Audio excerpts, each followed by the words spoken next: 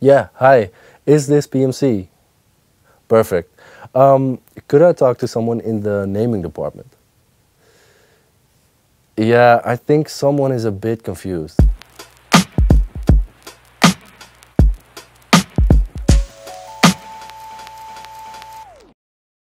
All right, we just got the PMC 6 2 6 2 2 6 8 2 2 2 8 result 6 2 8 2 6 2. What's going on, PMC?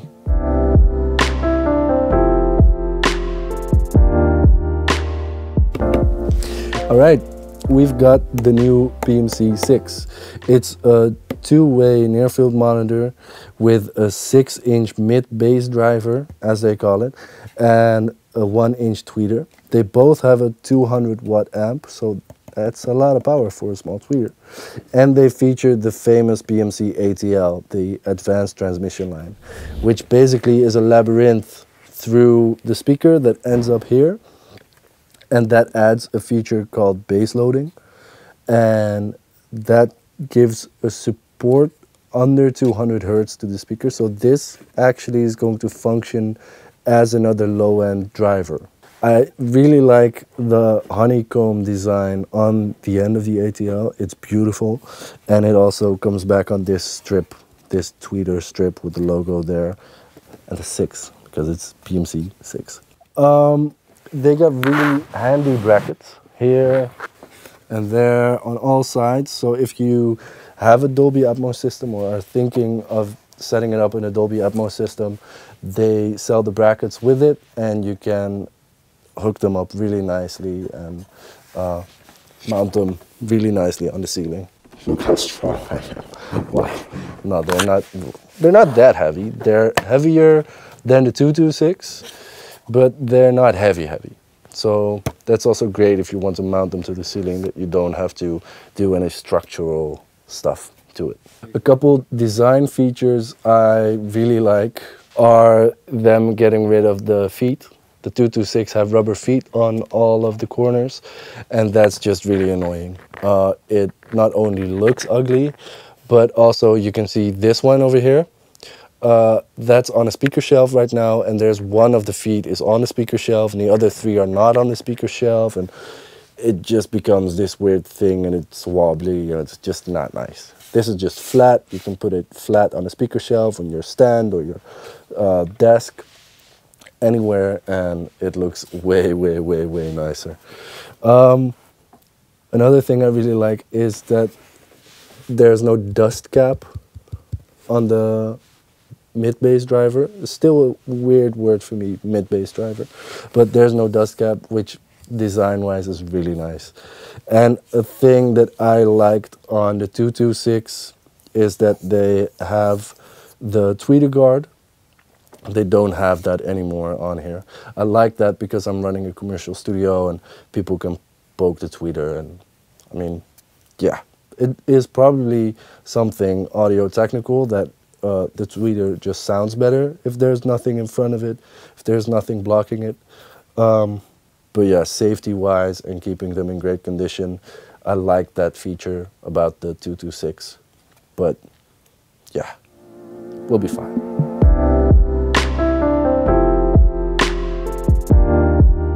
Before we continue, it would mean a lot to me if you could like this video, subscribe to my YouTube channel, and hit that bell icon so you always stay up to date when I post a new video. These are my trusted PMC 226s. I've had them for 3 years now.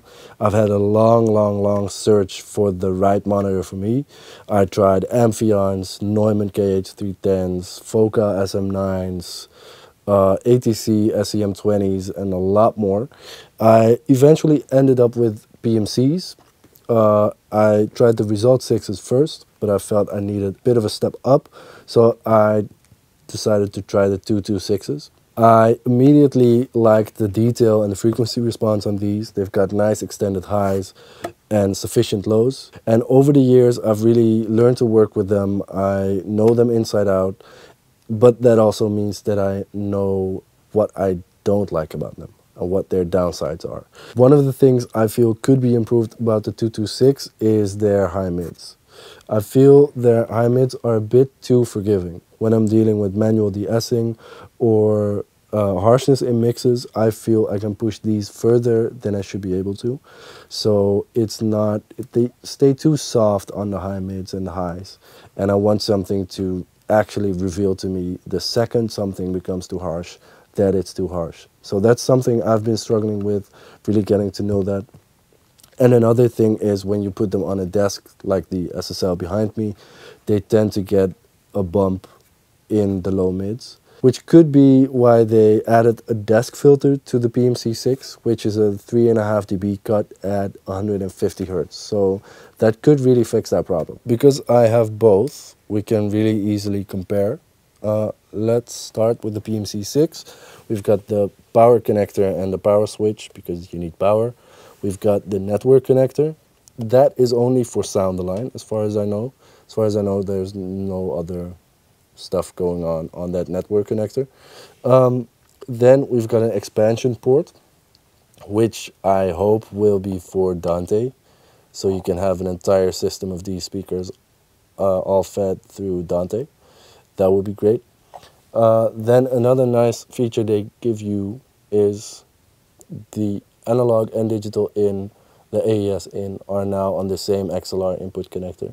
And they give you a digital AES output as well for if you want to daisy chain to another PMC 6 or 6.2 or 8 or 8.2 or some of the other names. On the older model, the 226, you get the analog in and the digital in separately and an unbalanced analog in, and you get an Ethernet in and through, and that allowed you to feed the output audio from the AES connector, so daisy chain this speaker to another 226 and feed audio and the volume control through this connector, and have this connector hooked up to their PMC volume controller.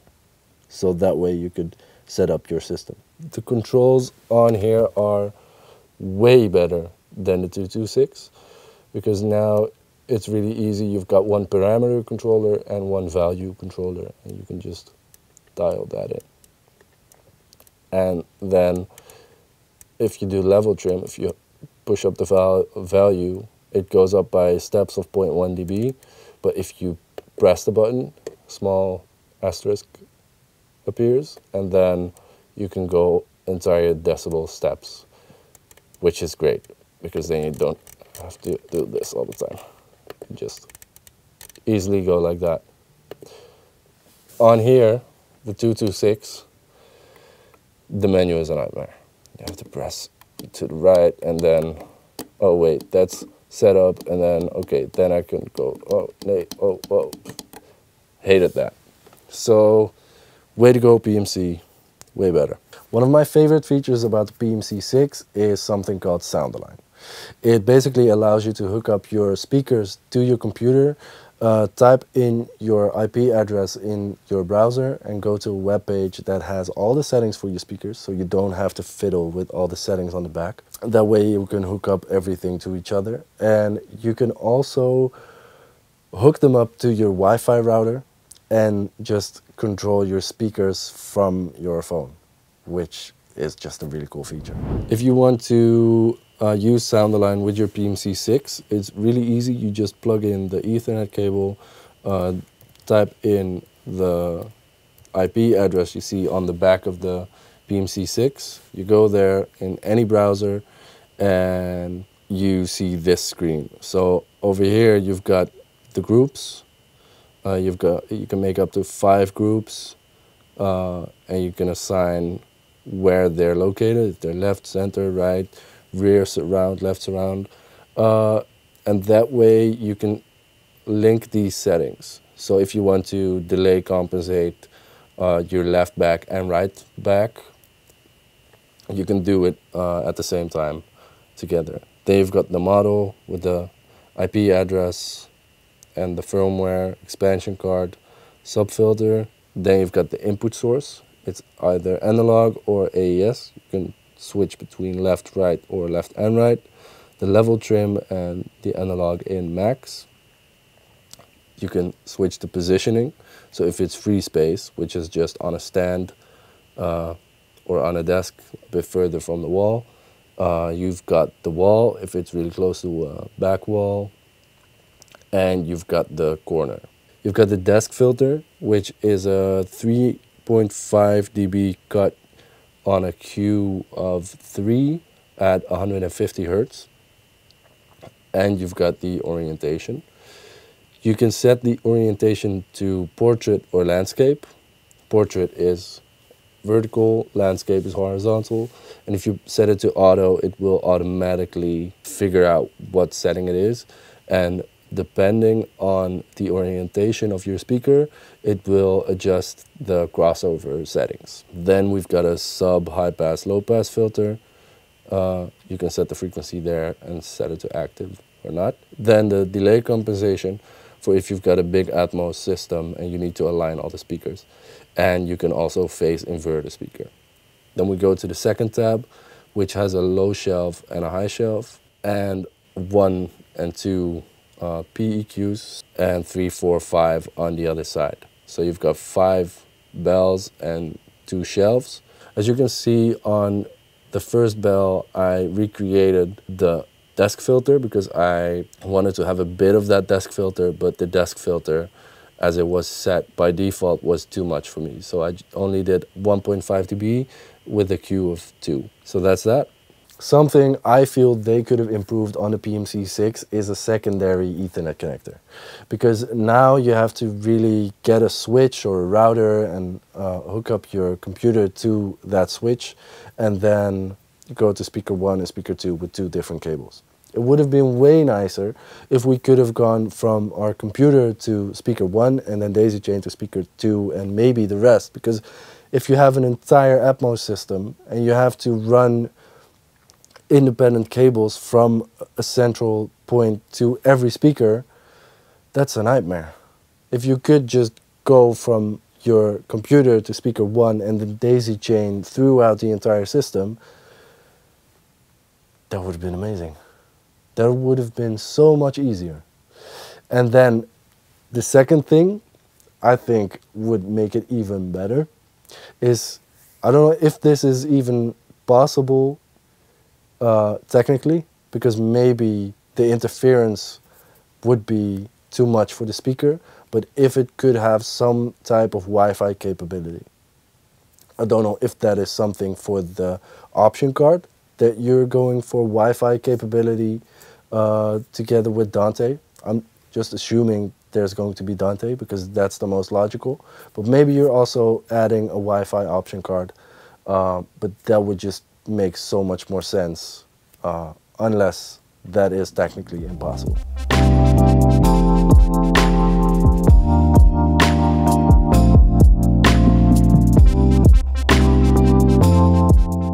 Then, the moment we've all been waiting for. How do the PMC6 compare to the TwoTwo6 sound-wise? I personally think they are a great improvement. The things that I don't like about the TwoTwo6, they fixed in the PMC6. They've got extended high end, extended low end. The low end is really solid, really clean. The high end's really solid. The high mids I didn't like about the TwoTwo6 is a bit better. It's also more revealing. The mids in general are more revealing in the PMC6s. I noticed that I was listening to one of the mixes I did, and I got annoyed by one of the delays I put into the song. I didn't hear that on the TwoTwo6s, but the PMC6s were that much more revealing that it just drove me nuts, and I wanted to go back into the mix and fix it again. Then you've got the desk filter, which is really great because they still have that low mid bump, but now you can take that down. And if you don't like the desk filter, for instance, when I put them up at first, I felt they were holding back too much, but that was just the desk filter taking out too much of the low mids.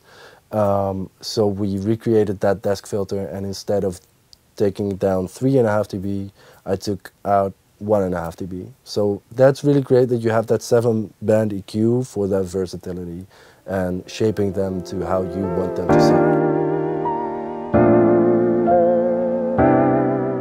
Let's wrap it up and let's do a little recap of what's what. Let's start with the TwoTwo6. It has a low and a high shelf, where the PMC 6 has a low shelf, a high shelf, and 5 parametric EQ points.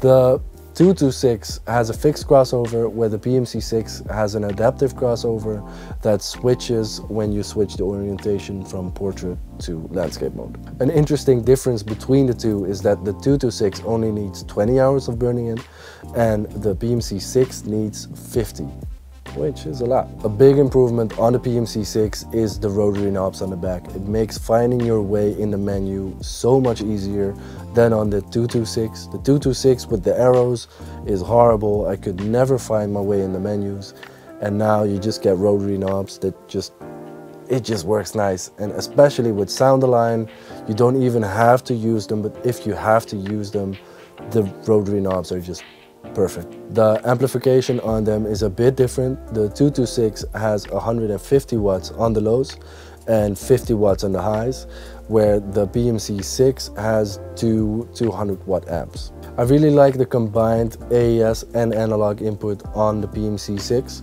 and having the AES daisy chain output.